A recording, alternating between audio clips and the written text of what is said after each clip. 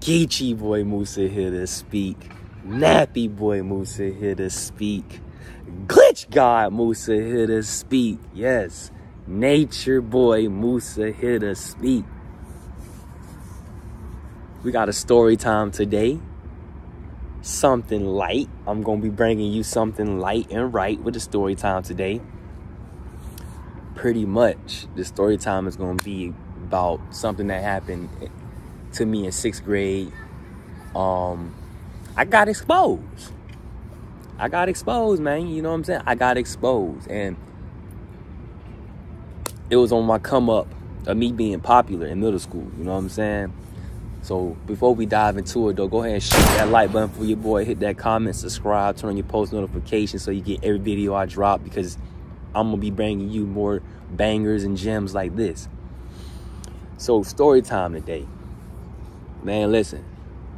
I was back in 6th grade. I just made the basketball team. I'm still fresh to the school. Right? I just started 6th grade. And I just made the basketball team. I was getting my popularity up, getting a little bit of clout in school. Didn't really look forward to having that much clout in 6th grade. Didn't look forward to being that popular. It just happened. Once I made the basketball team, it happened. I was the only 6th grader on the team, right? So everybody knew who I was. No other 6th grader made it. Plus, I was chilling with the 7th and 8th graders that was on the team too. You know what I'm saying? So I was chilling with them. Bro, I kid you not, I got me a girl, a little snow bunny, beautiful snow bunny at the time. I had this girl. I ain't gonna mention no names, but I had this girl, and dog, I kid you not, bro. Like, we was dating for like at least a few months, probably 3, not that long. And I'm thinking she was feeling me and everything, right? She was feeling me. I'm thinking she finna literally like give me some cheeks. So she asked me, can she see it? Man, let me tell you how this happened, man. I sent her the pic of the dick. I felt like I felt like off the back I'm finna get exposed. You know what I'm saying? I wasn't thinking. I just did it. I didn't even double think.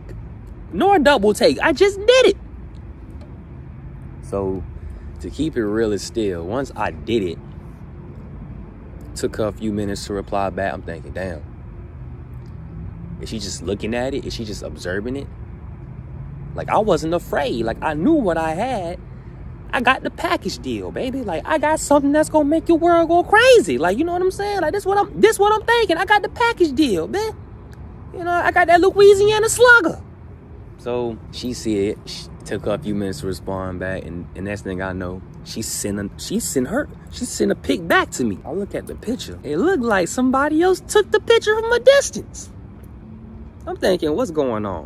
What's going on? Is she with somebody else? Who is she with that took this picture? Bro, it had to have been her friends, bro. It had to have been her friends, fam. She took a picture, and somebody else was there to help her take a picture. Keep in mind, I don't care about that. I only care about who else sees my shit. Her friends was there, one of her friends, and they saw my shit.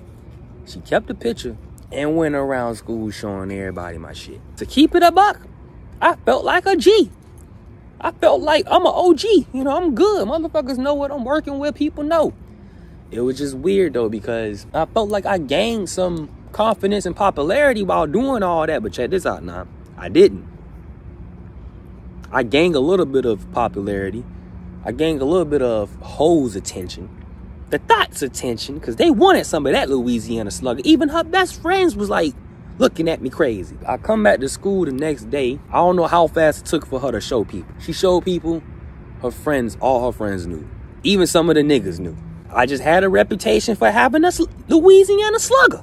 I just had a reputation for having the Hall of Fame badges and being on the team with a Louisiana slugger. I didn't know how to take that, bro. I felt like the second I did that, I lost everything low key. I lost respect. I lost my, like, confidence level low key. But Cause bro, I was getting looked at weird. People was talking to me weird. Like people just couldn't stop thinking about what they saw. I'm walking through the hallways, girls looking down at me trying to see the print of that Louisiana Slugger. I'm just like, man, I automatically felt like I've been violated. Not thinking I done did this to myself. Did I still get the cheeks? No, I ain't get the cheeks. I just sent the pic for nothing and never got the cheeks, man. I wasn't too much worried about it because I kind of felt like somebody else around her friend group was gonna try to pass me the cheeks. So I wasn't overthinking things, and at the time I was just focusing more on my sports and hooping and shit. And I just did that because I just did it. I wasn't thinking. I got exposed. I'm talking about, I felt like she brought my damn average grade up from an A all the way down to a motherfucking C after that shit. Don't keep me wrong. People see the package. Some girls want to try. Yeah, some girls want to try. I had seven and 8th graders trying me. Trying your boy.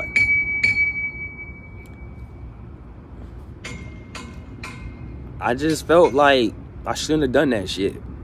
I don't really know who saw it. I just felt like a lot of people saw it, and I got exposed for just not thinking. Like, it's tough to just live like that, man. You know what I'm saying? Like, the reputation wasn't even all that. It was a small time. It was a fast time. Honestly, like, I felt like that shit went by so quick. I enjoyed my middle school years, though. You know what I'm saying? I enjoy going through the experience, dating different chicks, dating the new girls that come to school, seeing new people. And then getting into high school, I knew I was going to have a different reputation because most of the people I went to middle school with was going to a different school. I was going to a different school, too. So once we graduated, I knew I wasn't going to see most of them. You know what I'm saying? But other than that, though, man, it was pretty good. I felt like a lot of things could have went smoothly, way more smoother than normal. But I feel like things happen for a reason. I feel like that had to teach me to be careful with these girls, no matter how pretty and innocent they look. Some will expose you. But I felt like she didn't expose me for the bad. She exposed me for the good, because now people know what your boy was working with. And that's not my fault. I'm not saying to come over here and know that I got that. She just so happily showed my business to her friends, and even some of her friends was throwing them little eyes at me and looking at me, throwing little hints. Your boy got exposed a long time ago, man. In the peak of middle school, bro. Like literally 6th grade, bro. I got exposed, bro. And then I had to spend 2 more years there. Going into 8th grade, none of them fucked with me because me and that girl broke up. We got back together. Me and that girl broke up. We got back together. And next thing you know, we tried to talk again in 8th grade. Didn't work because something happened. I'm gonna make another story time about that. But something happened though, and then they just all hated me, including the niggas. Everybody was just hating me, like I'm the bad guy.